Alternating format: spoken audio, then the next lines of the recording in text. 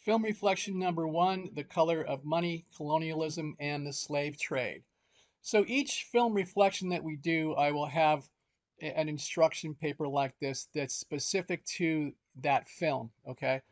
The What is a Film Reflection document is always available to you in modules week one. Scroll down to assignment instructions, and there it is in written form or in video tutorial. That applies to all the film reflections. That's the overall general instructions for how to write one. But each film will have its own instructions also, and they're very short, just kind of an overview of what the film's about, what I'm looking for a little bit, and also, most importantly, the link to the film itself, okay? Now, in this case only, film reflection number one, I'm actually going to have a document associated with this assignment also. So prior to watching the film, read the attached document, 10 things everyone should know about race. So what I'm really doing here is trying to set the stage for this class. This class, the theme of this class, I should say, is race. That's my background as a professor. That's where I do my work. Okay, so my classes are typically based on race. I don't mean 100% every moment, but that's kind of the background theme. So this document that I'm going to show you here in a minute, and it will be attached to the assignment and this film, somewhat sets the stage for where we're going to start with this idea of where race is and how it kind of evolved and what it really is compared to what we all might think it is today.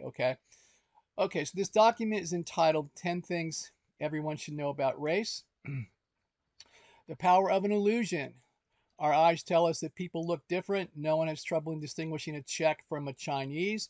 But what do those differences mean? Are they biological? Has race always been with us? How does race affect people today? There's less and more to race than meets the eye. So this is probably a different approach to race than maybe you've seen or heard or learned before. It's suggesting that it's not really real, that it's a construct of human beings. Human beings came up with race as a way to categorize people. So I'm not going to go over all of these, but a couple of the main ones here. Race is a modern idea. Race has no genetic basis. Human subspecies don't exist. Skin color really is only skin deep. Scientists tell us that all of us, regardless of our race, regardless of our gender, are 98 to 99% the same. So what makes us different? Why do we have different skin colors and eye colors and hair colors and so on? It's evolution.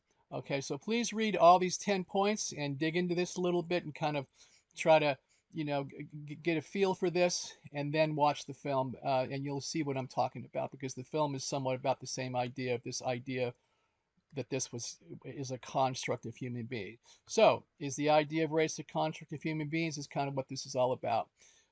Then watch the film, Color of Money. There's the link right there, just under a hour long.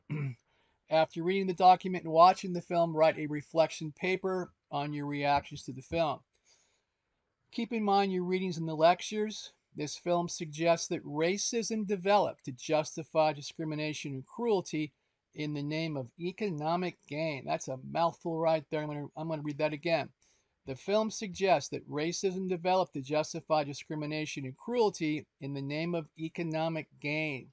The idea that institutionalized racism is blended with capitalism.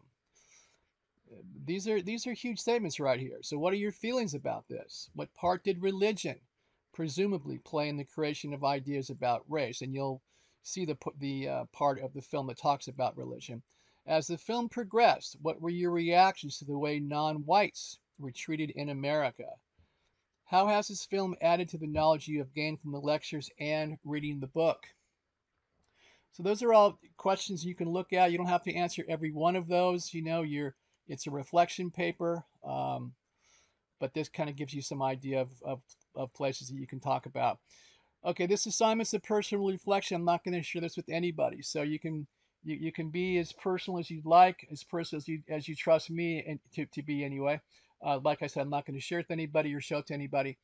Um, Again, we're trying to find our voice here. That's what I'm trying to get you to do. If you disagree with any of the film, that certainly is your right, and I acknowledge that. That is perfectly fine. It's okay to disagree, but give me valid reasons why you disagree. Don't you say I don't believe that. Tell me why. So be certain you understand the requirements for this assignment. So again, refer to the instructions entitled What is a Film Reflection? You may want to have that open. A few weeks go by between film reflections, you may forget what they are. So at least review it real quick or leave it open while you write your paper so you make sure that you're following the instructions and meeting the requirements. This paper is due by midnight Monday. I don't have a date there because different classes have different due dates, and I use this for each class. So to find your due date, just go to Assignments in Canvas and scroll down to Film Reflection number 1, and it'll be right there. You can turn this in electronically from the assignment links. Okay, thank you.